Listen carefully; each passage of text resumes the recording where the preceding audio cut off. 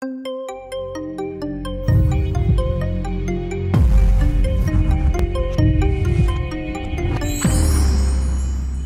of mercy. Let's see what's going on. I gotta warm up. And as with anything in life, you gotta find yourself first, you know? There's a lot of times you're out there, you're not the real you.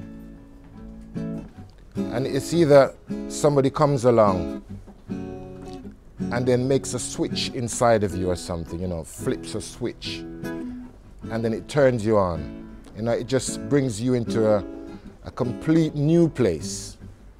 And even though you probably thought that you were big and bad and the real deal before, sometimes, you know, something just kind of shocks you up, man. It can have adverse effect as well, because it can be something that wakes you up and then you just kind of feel you're in the wrong room.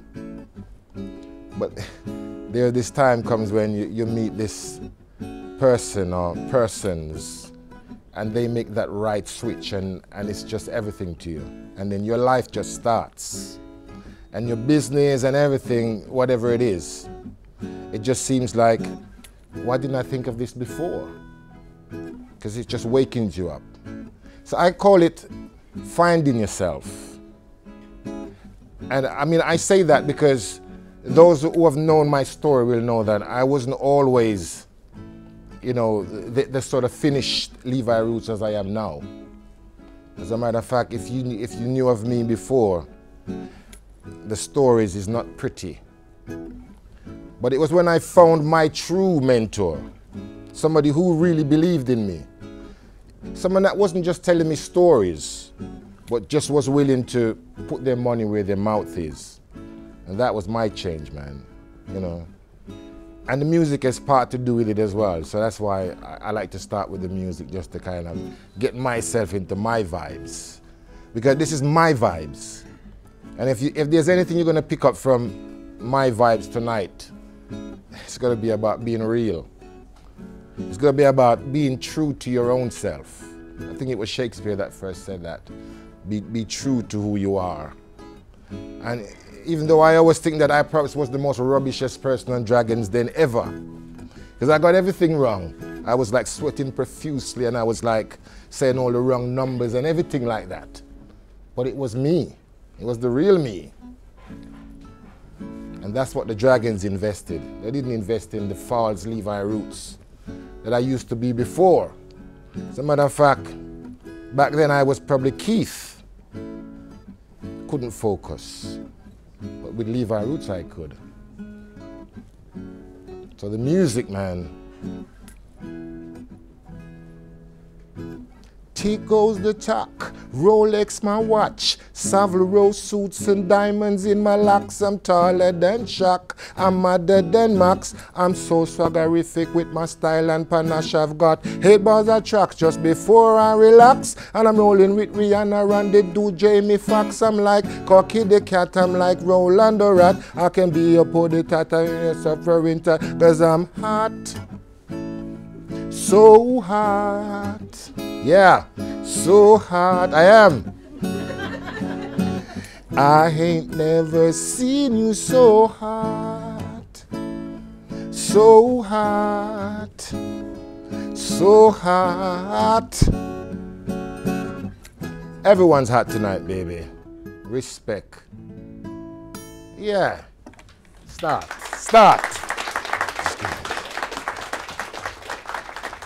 It's been a fantastic journey, it really has, you know. I suppose my story starts, I've got to start it with the effect that my grandmother's story had on everything, and my mom. Because those that know the creation of the sauce will know that for me it was just that when I took my grandmother's recipe and I sort of put a little twist to it and made it my own, and that's where the whole thing started. But I suppose her influence on me as a young boy is everything to me, and that's why whenever time I do a talk or whenever time I reason with people, I try to get that across, that was the change for me, that was the metamorphosis for me. It's about the people that helped to bring my life together. And my business as much as it was discovered in Dragon's Den, I don't think that I started with Dragon's Den. I don't think the moment in TV had sort of changed me into being who I am. I think that I was always Levi Roots, capable of doing everything that I've done so far. But as I was saying in that introduction, it's the someone or something that comes along that makes that switch, that changes you. And for a long time, I wasn't Levi Roots. I actually was what my father wanted me to be, which was, I ended up with a Scottish name like Keith Graham, and I used to always think that, why the hell do I have a name like that? And trying to get that change and find out who I am. And it was while in the middle of trying to find that change that I discovered that I'm not Keith, the Scottish guy. I'm actually Levi Roots, the African via Jamaican. And then to take that and to turn my life around completely. So afterwards, because you know what it's like, getting somewhere is one thing, but the most important thing is how you stay there. I think most of you will be familiar with the story of Dragon's Den and my connection with Peter Jones and having the sauce in Sainsbury's. I think the most important thing to remember about the sauce there is that actually Caribbean food was discovered when I was on Dragon's Den at that particular moment. Even though we'd have been around for so many years before, nobody noticed us. It took something special for me to be able to make a fool of myself on television, for people to wake up to the sense that we have this fantastic cuisine, and that it's not just about Jamaica, it's a plethora of islands in the Caribbean. And that's how I've managed to sort of take my grandmother's recipe, help Caribbean food to get where it is, but now the next step is about where do I go with that? How do I sustain what I've created so far? And it's all about still staying very close to what I've done. I don't think there's a great science of me changing the brand from coming from the guy that stood up on Dragon's Den with the same guitar and sang a little song and brought the sauce into your consciousness. I don't think I have to do much more than that. As a matter of fact, I do think that if I do more than that, it will be the damage. It will be damaging the brand. Because whatever you saw on Dragon's Den, whatever you've heard of my story coming up to this point, it's all been how a making of me. I wouldn't change anything. I mean, even the bad part of my life before, a lot of people ask me about that. They know my story. And I would still say that whatever path I've taken, that's still the same path I would have chosen. Who knows if you change your life with hindsight? Who knows if I had perhaps not given up the music for a while and concentrated on the sauce, what would have happened? Because I suppose that was the most difficult thing for me to do when I wanted to start the business of the food, is to actually put the guitar down and to do something else. Because for a long time I was stuck into that comfort zone of something that you love and something that you're passionate about, which is quite dangerous, especially with things like music. Because you always think that the next album is going to be the one that makes you, or the next song is going to be the one that breaks you, but it never happens really. But you're stuck in that comfort zone so much. But then again, it's about the person that comes up, makes that switch, or sometimes it's even you yourself that does that switch, to recognize that you are in a comfort zone of something that's not working and you've got to get yourself out of it. It was the most difficult thing when I did realize that actually the music is not going to give me the things that I really wanted on its own, you know. And for me, that was a massive admission for myself when I had to wake up. Been doing music for 30 years and still couldn't buy my kids the stuff that I really wanted to get them. But coming out of that comfort zone was the biggest decision that I ever made, was to not completely put down the guitar, because I did give the sauce the name Reggae Reggae Sauce, and when you look at the colors, it's the colors of Rastafari. It represents Jamaica and it represents who I am. So I didn't really go too far from the bar. And I think that's part of my lesson here as well. I think you've got to remain who you are, but also you've got to be wise about marketing and stuff like that. And that's the kind of things that I learned when Peter Jones, my mentor, said to me that, Levi, be yourself, be who you are, because that's what I invested in. As opposed to my other investor, you'll know that there were two dragons that invested in me. The other was Richard Farleigh. I think Richard invested in the sauce, which is a big difference to what Peter invested in the man, Levi Roots, that allowed me to sort of become now the brand, whereas Richard invested in the sauce.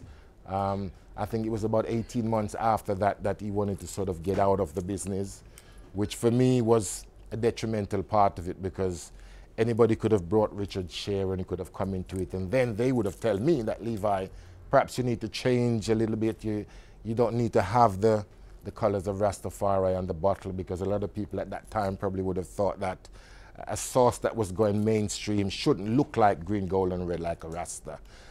Most of people that I met along the way did say to me, Levi, change it. That it was too stereotype and things like that. But I wanted it to be about me. I wanted to be true to who I am. I wanted people to look at the brand and remember the moment that they saw me or they experienced my brief moment on Dragon's Den, and that's why we kept the integrity of it. So I don't think I'll have to move too far to take the brand to the next level. And that's because the brand is about me. If you do have a brand or you're thinking about going into business yourself, that would be my biggest advice to you, is to be the brand. Make the brand about you. If you are coming to me for investment, if you are, or advice or anything like that, I would be looking into your eyes and seeing whether or not I can see what Peter saw in my eyes. Because I was brave enough to go on a show about business and enterprise with a guitar, because I was passionate about the things that I did.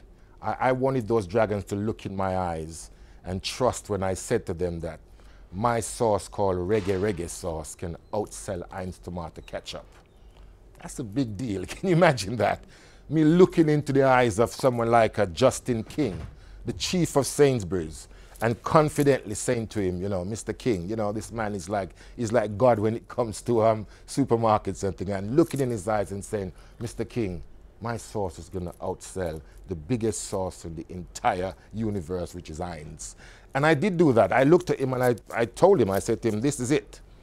But vividly now I can remember saying that to Justin King. We were still making the sauce at home at the time when I was telling him that. And I was really worried that he's going to make too much of a quick order. But before I knew it, Justin ordered 250,000 bottles. There you go. So for us, it was just a quickly switch again. And this is another point that I like to make across, because sometimes you've got to be careful what you ask for, because there I was saying that I've got the most fantastic product. And then all of a sudden, the man ordered so much sauce that there is no way, absolutely no way I could have filled that order. Because my thing on Dragon's Den was to get £50,000, start small, to get a factory, because that's what I thought the business would have done. But an investor came in, and then the manufacturer came in. 250,000, 250,000 bottles of sauce. And when a manufacturer's like, or a supermarket like Sainsbury's ask you to do that, they're not going to wait around for months for you to build factories and to bring it. They want it like now, you're going to bring it, otherwise you lose that. So for me, it was just quickly making that switch again in the head by my mentor, Peter, and says, this is not about building a small factory and starting small. This is about a branding opportunity. This is the making of the brand Levi. So not anymore was the brand Reggae Reggae Sauce.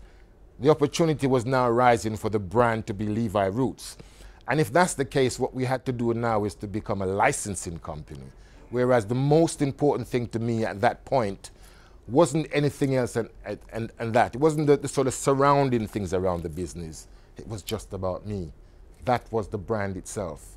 So we got a company called AB Royal Foods, one of the largest sort of food manufacturers does sauces, to make the sauce. And all I did was just to sort of sign over the rights for them to make the sauce for me, and I take a percentage of the profits from the sauce.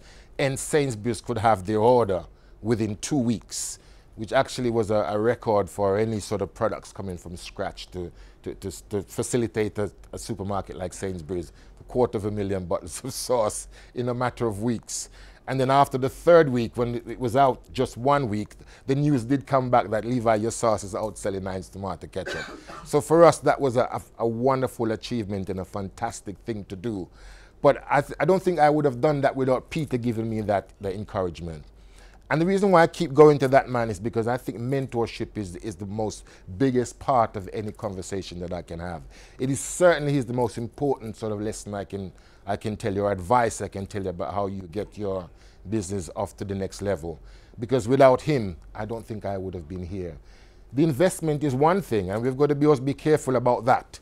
Because a lot of people always look upon the initial investment as the end of all of the business. But you know, that money is only the setup. Because to tell you the truth, I never saw a penny of that £50,000 that I got from Dragons then. Absolutely nothing. It went straight into the business and never came out again at all. But at the time, I remember a lot of people, even I was thinking, you know, when I got £50,000, I never even had 50,000 pence in my life before, saved up in one go. But it was just the challenge of seeing how do you do that? How do you get where people like Peter Jones and Richard Farleigh and all these people are? How do you get a Rastaman from Brixton? Does he really belong there? In amongst these people who's got a fantastic business and we always see on TV that inspires us? Of course we do. Absolutely. I always say business doesn't belong to anybody. Nobody owns it. Anybody can do business. I just said there earlier about my legacy, what I'd like to be remembered at, and it's precisely that. If I can do it, then I think that anyone can do it. There is no magic potions. As I said before, I don't think that I was any good on Dragons then. I was really rubbish on there. But the Dragons aren't looking for perfectuality. They're not looking for you to be perfect. No investors are. As a matter of fact, investors love rough diamonds because that's what they're there for. I mean, if they see you, you know, showing off and being Mrs. or Mr. Know-it-all and stuff like that, they probably think that they can't hide anything at all. I do think that my appeal to the Dragons or to the investors was the fact that I had the passion. It seems like I wanted it. It seems like I had a work ethics and I'd done my research before. This is all they needed from me. They didn't need me to sort of come across and answer in every question. So even though, you know, when I watched back the show afterwards with my children, even though we knew that, you know, I'd won the stuff like that, but the way the BBC had sort of edited the stuff together, even I thought that meant like, Lord, Daddy, you're not going to win. And even though we knew we were going to, because it was exactly like that, you know, as I said, for me, it was just the most powerful moment to go in and be me, be me. The sweating, the numbers and everything, that was me. I would never change anything like that because that is what the Dragons invested. And if you are to get an investment out there, if you are to get your own mentor and to move on to your next level, you can only do that by being you. And if you haven't found you yet, then you need to find somebody else who can dig deep in you and find the real you, the one that you'll be proud to represent your brand, the one that you'll be proud to stand up in front of anybody and say, this is my business, and if you buy it, you're buying a part of me. I love the fact that when people, you know, invest, I don't even say buy, I like to say invest in my product. I don't think they're buying it as how they would buy an ordinary sauce out there. You know, you go in the shop and you get a bottle of Heinz tomato ketchup and you pour it on, and it's like it's no tomorrow. I like to think that when they pick up a sort of bottle of my sauce, it's like, it's so nice I had to name it twice, and have that vibes of what it is about and the reasons why I brought it to their consciousness. And most brands that we invest in and we enjoy, I mean, even, you know, God forbid it, our fashion brands on the high streets that we spend so much money on, we make an investment to these brands because they bring something to our consciousness, you know. We either admire other people that wear the perfume or wear the clothes or whatever it is, and then we try to emulate that. And that's what brands are. Food brands or music brands or anything are absolutely no different. You probably heard the furore that's going around with Beyonce's new album at the moment. And I can tell you right now, a lot of that is marketing, because that's what it's about, marketing herself. So market yourself. But if you've tried everything and you failed and, you know, at the very sound of numbers you break out into a cold sweat like me, then perhaps write to me and I'll lend you the Reggae Reggae Sauce song. Now that will work.